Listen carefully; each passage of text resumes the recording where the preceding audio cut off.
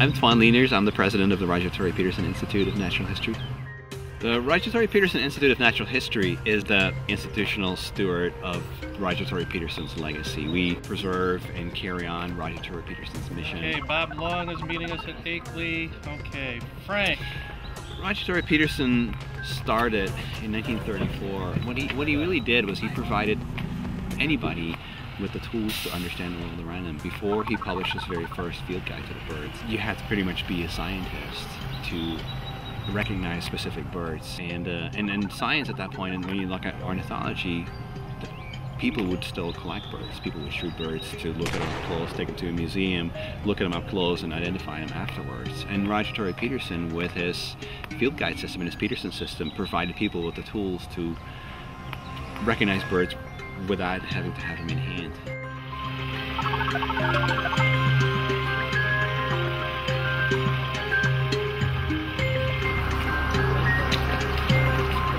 It was sunny and hot last year, and a lot drier.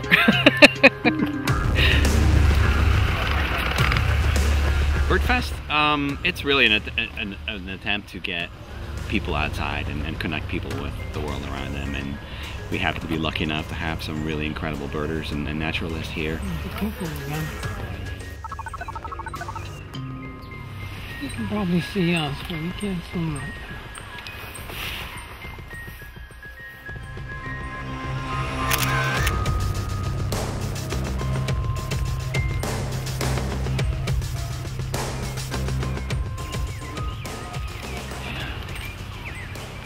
Stay noble.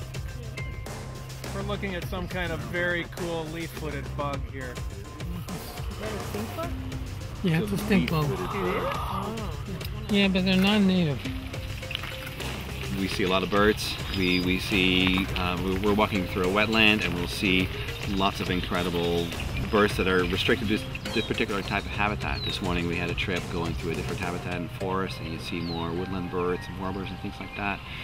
A wetland trip, you'll see birds that are more tied to different vegetation. You might see some waterfowl, but we'll also see birds that often live on the edges of the vegetation, yellow warblers, blackbirds.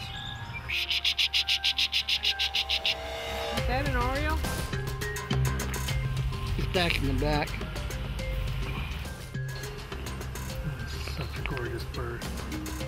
No kidding. Wow. And this subdued light colors just stand out like crazy.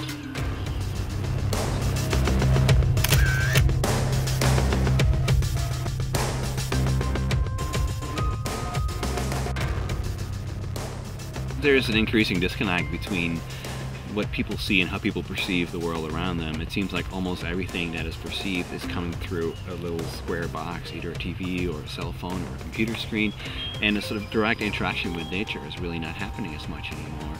And because of that, because people are less exposed to the world around them, they also are less skilled in recognizing the individual players in the world around them, plants, animals, trees, and you name it. And with that loss, you also lose sort of the appreciation of the intricacy of all these different moving parts that form the world around you. So I think that the importance really is that RTPI, the Tory Peterson Institute, can still help the ability for people to learn more about their environment so that they more appreciate it, but ideally through direct interaction.